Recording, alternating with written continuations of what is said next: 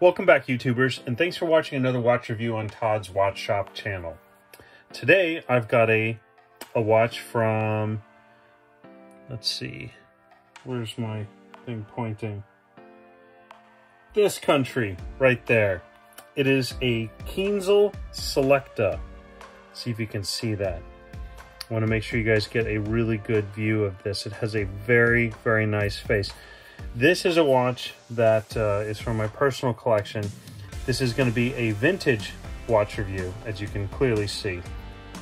This is an old watch. I restored this. It's a 17 jewel watch. It's manufactured and assembled in Germany. It's post-war, obviously. It's not that old. This watch is probably from 1957 to 1959. And the way that you can tell is that it does have Inca block on the inside, and I'll show a picture of the movement later. But it says waterproof. I don't know if you can see that in the picture. I want to make sure you guys can see that.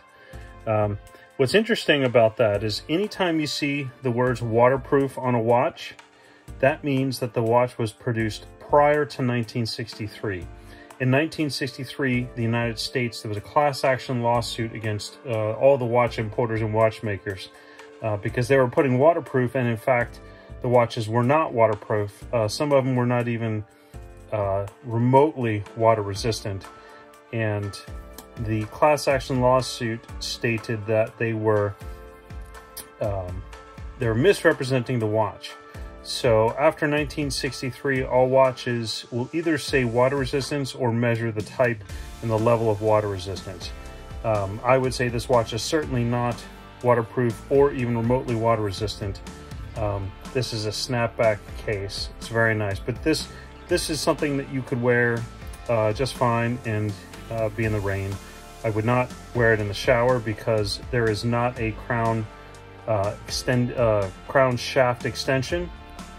As you can see, this is literally just a, there's the case, and then the crown protrudes right out of it. It doesn't seat into it. So it's a free-floating stem. I mean, it's not loose, but let me wind this. It's a manual wind watch. It's not an automatic, but most of these tend to be. It's a very nice watch, and it uses the Kienzle 17 jewel movement. This movement, and I'll go into more details, has it comes in a variety of different jewels, jewel combinations from 3 to 1 to 17, which is the nicest one.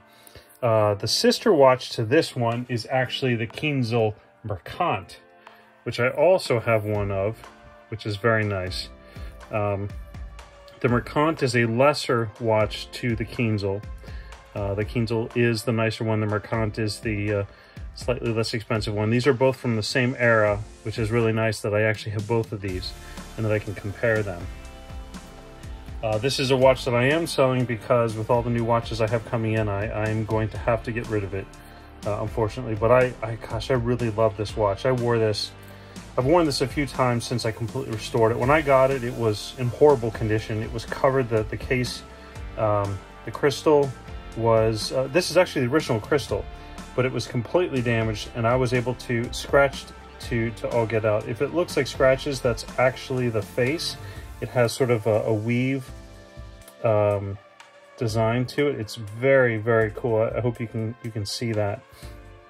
I polished out the crystal using 5 different forms of sandpaper. It was first 1,000 grit, then 1,500 grit, then 2,000 grit, then 2,500 grit, finally 3,000 grit, and then I polished it using a polishing compound, which is this, and this is not a paid promotion, but this stuff is excellent.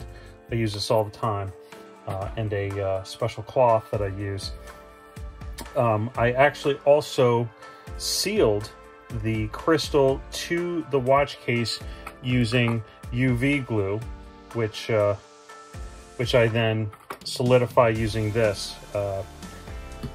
And it actually works really well. That helps provide a much better seal than this watch would have had when new, because normally you use one of these watch tools to pull the crown and then you reinstall it with this, which I can go into one day if anybody's curious on how to work on watches. But the case is is gold plated. It's very nice. The hands are also gold plated, as are the individual indicators. Every single thing in here that you see is gold plated. Accuracy on this watch is quite spectacular. I think last time I measured it was like within 5 seconds, plus or minus 5 seconds in a day, which is quite good for a 17 jewel watch. Stamped case back. Everything's made in Germany, stainless steel, anti-magnetic, so it won't get messed up by, you know, your wallet and cards or cell phone, anything like that. It has a wonderful Jules Jurgensen, it's padded baseball glove leather watch strap, very nice watch strap. I'm a big guy. I'm 6'3". I'm fairly thin, but I've got big wrists, big hands, and this fits just fine on my wrist. See, what else can I say about this? Genuine leather, of course I already talked about that. I replaced the O-ring in there. Typically I also seal it. Actually, I don't think this one had no, this did have an O-ring. I greased it on the inside, and I usually try to pack a little bit in there, but when I rebuilt the movement, I completely disassembled it. I took the bridge off. I'll try and see if I can find some pictures, but I did it probably 6-7 months ago. It's actually before I deployed, so it might have even been longer than that, but I disassembled and removed the bridge, put all the gears in my ultrasonic cleaner, completely cleaned it, took the hands off. When I reassembled, I used this 3000 weight Mebus oil, 8000 by 4 weight Swiss oil. I always use this stuff, and I use my Bergeron oilers as well. It's an excellent watch. Now this watch is for sale. I'm not sure yet what I want to put it up for, but this is one of my favorites, and I hate to get rid of it. But if you're interested, you can follow my eBay link and you can go to that. I generally don't sell my watches, but this is one of the ones that I will be selling. Thank you again for watching. Really appreciate your views. If you like this video, please click the like button.